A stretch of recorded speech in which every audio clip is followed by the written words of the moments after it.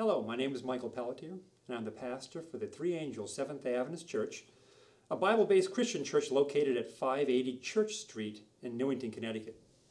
Now, ever since the Seventh-day Adventist movement was officially established in 1863, we've had a strong emphasis on holistic health, spiritual, mental, emotional, and physical health.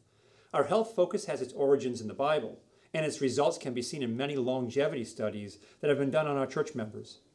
In November of 2005, National Geographic did a study on longevity and designated only a handful of places on Earth as they termed blue zones, areas where people live much longer than average.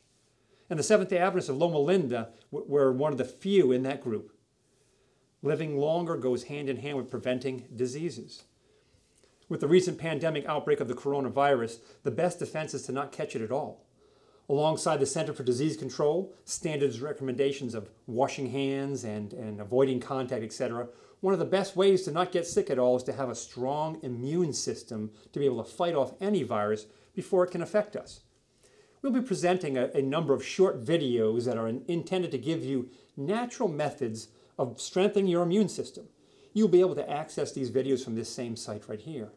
May the videos be a blessing to you, and as always, consult your physician with any change that you make. As Jesus said in John chapter 10, verse 10, I have come that they may have life, and that they may have it more abundantly. May the Lord bless you and your health.